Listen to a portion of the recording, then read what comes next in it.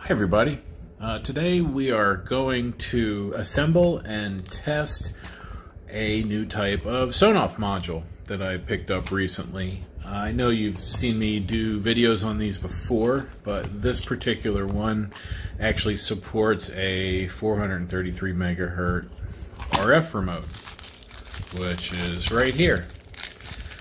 Usually I just use the Wi-Fi ones, but sometimes it's kind of nice to be able to, just hit a button without talking to the assistant, the Echo or the Home or whatever. So, it's about the same price. I figured why not? It still has the Wi-Fi capability, but this one also uses the RF. So I have a 50 watt LED light that I want to hang over the table here. And rather than you put a normal switch on it, I figured I'd get this old extension cord and cut the end off and hook it onto here. And originally I was going to use one of those, the Wi-Fi smart sockets and just plug it into that. But then I thought, why not put one of these in instead? So pick this up. I have the light and the power wire to the light ready to connect. So let's get this Sonoff out and then get it all put together and see where we get with it. So let's see. Looks just like a normal standard Sonoff I have. This is a real Sonoff brand. It's not one of the knockoff, which tend to work okay, but these look like they're built a little better. And we have all kinds of stuff sent along. Let's see, what do we have? Some screws. Oh, right, for the end covers. Then basic instructions. I already have that EWE link, E-link. I don't know how you say that, but I have that installed already. Nice piece of software. Works with the Echo really well. We're going to be doing this basically because there's the drivers built into the board on this one. But really it's a line and load thing. Power goes in, anywhere from, let's see, 90 to 250. So 90 to 250 goes in there. 90 to 250 comes out here with a relay that turns it on and off. But this particular one also has the RF remote, which is pretty neat. And that could be nice if, say you don't want to connect it to the router or you need to take it somewhere and use it. It gives you a little more option. I can't see a normal regular use. But I may do something like use it out in a garage or something so I can just turn a light on without having a smart device out there. And then, let's see, a Chinese on the back. So far, it looks just as good as all the other Sonoffs I've worked with. Let's see what this is. Quick start guide. Let's see, German. Oh, here we are. What do we have here? A bunch of German. All right, so you get English, Chinese, and German languages with it. That's pretty good. I got this thing in there. Oh, QC certificate. I like that. So there's their website, sonoff.tech. Cool. All right, so let's get that other cover off. And let's pop this case open and see what the differences are between the RF and the non-RF. I suspect they're going to have one of those little 433 receivers with the coil and the chip with just the data output on it. Let's see if I'm right. Yep. Alright, so there's a non-RF model. We'll look at that once we go over the RF model. So the difference, the main difference, and actually now I know why, you'll see. The other one is actually set up to work like this. This is the receiver right here with the crystal and the little chip there. There's the antenna. I could stretch that antenna out if I needed better reception. But you can see we have 3 volts, key, LED, KP, whatever that means, and then ground. So looking underneath, see, that's the LED. Oh, actually I think this is what I saw. Oh, pardon me. I think this is what I saw on the other one. I don't think I recall seeing that. There's power for it. There's a regulator for it. Oh, it's good to see on this one they're using wire too. The cheapy ones, the non-Sonoff knockoffs, if you will, they just have a trace. This is it's a nice heavy wire. That's good. So let's look at the non-RF version and see what the differences are. So these can be, you can pair different remotes to it. I did see pairing instructions, so you can use other 433 remotes with that, so that's good to know. I'll put that over here. All right. So here is one of the older ones. Yeah, this is an old one. Pre-wire, pre-extra wire, we could say. And wow, yeah, not nearly as good. There's the bottom. I actually wonder if this is a counterfeit Sonoff. And if you look at the cases, the plastic's definitely different. The text, the printing's a little different. Look at the Wi-Fi. I bet this one's a knockoff. A knockoff Sonoff. Interesting if you think about that.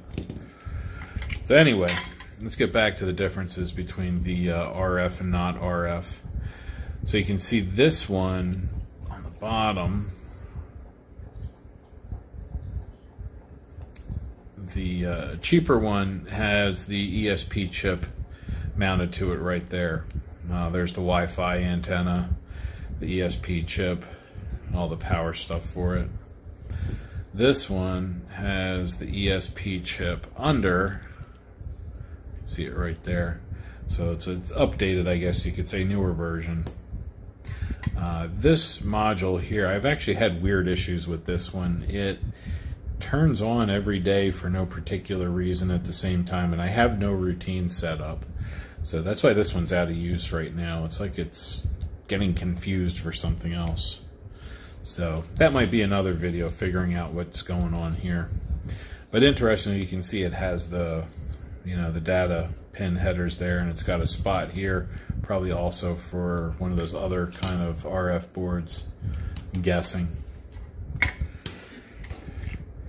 So anyway, now that we can see the difference between the RF and the plain Wi-Fi, let's get back to assembling this so that I can use it to turn that LED on and off. Make sure I'm putting this in the right way. I think that's how it goes. It's like hitting on something. Those pins, probably. Yeah. See, they should trim those. But that's okay.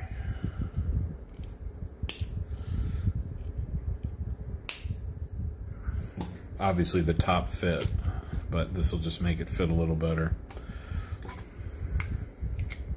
And we'll slide the top on, making sure to get the button that's on off, as well as pairing functions and reset functions. Now let's get our wires. We'll start with the power input. Let's see, in this case, let's see, the plain is the hot, and the ribbed is the neutral. So plain is line, ribbed is neutral. So this is neutral. Let's see if I have to trim that. That might be too long. I don't want any exposed conductor sticking out. So we're just going to take off just a nibble and see what that does. I really want the insulation to go up against it. Yep. All right. See, it's all the way in there. We'll get our screwdriver. See, once I get this light up, it'll eliminate all these shadows we're getting right now. And we'll take a nibble off of that one. The same thing. Now you may need to unscrew these depending. I just make sure they're all the way flush with the top.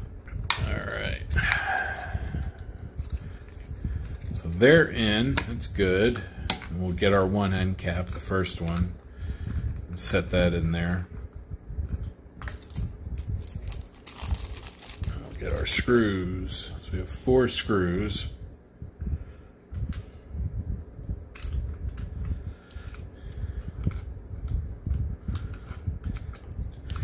They only work if you put them in the thread side down. Otherwise, they don't tend to work that well. And I thought these would all be short, but they tend to grip and go in pretty well. So that's good.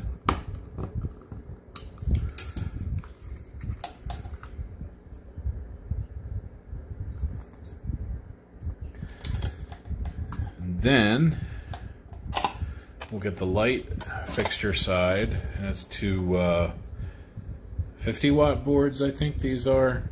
And then, so it gives us 100 watt for the whole thing, or was it 25 and 25? And I think it was 50 and 50. All right, and then the hot, brown is hot, blue is neutral. Let's see if I can just slide these in, or if I have to get creative. Yeah, a little bit. These are also just a teeny bit long, just barely.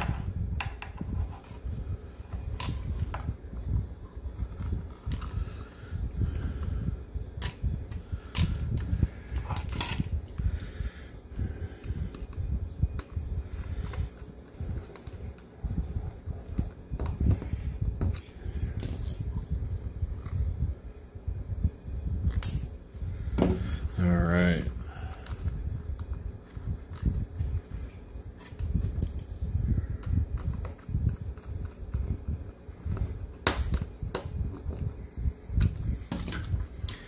Here we are, hot and neutral, and then the other end cap. And the way this thing works is it uses that ESP8266 to trip a relay, which then passes the electricity over to the other side. You know, it's pretty straightforward. And then this one also has the RF, so when it gets a signal from the remote, it'll do other things. In fact, let's see. Does it do anything special? Oops.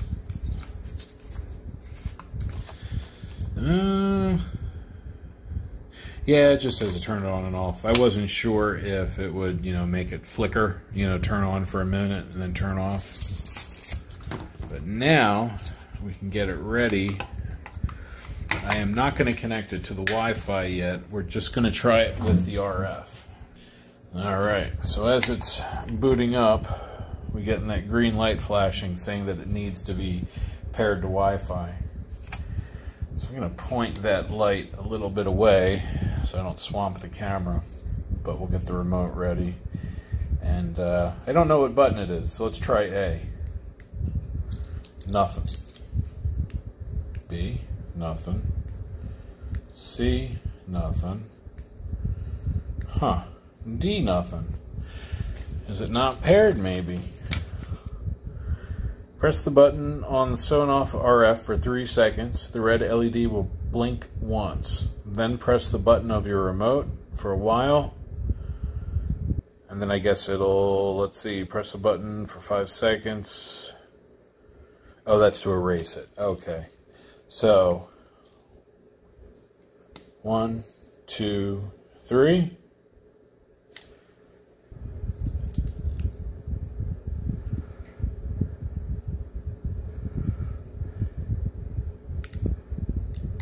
Yep, okay.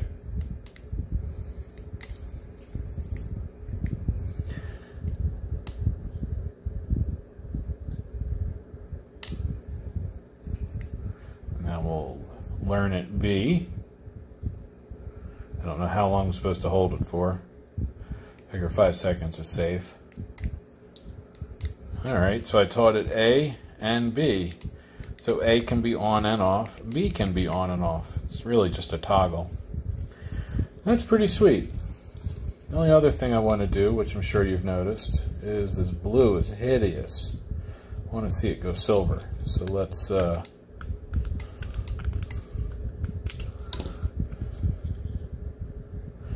yeah, there we go. And then we'll slide the button protector up.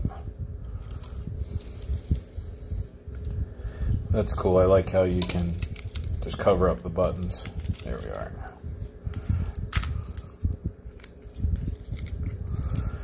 There we go. There's a remote. That's pretty good. So you get the idea. There's plenty of videos on pairing these with Wi-Fi and all that. On my other videos, I think even have something about it. But for all intents and purposes, we're good with this video. This is a neat little product. Definitely has a niche use, but the fact that it works with the Wi-Fi still makes it very useful. I'm going to hang this light over top of the table here so that we can, get some better light for the videos. And I will be using this remote to turn it on and off. And that's really cool. So if you have any questions, stick them in the comments. If you want to buy one of these, I put a link in the description. It's not an affiliate link, nothing like that. It's just a cool piece of tech, and I thought I'd share it all with you. So as always, thank you for watching.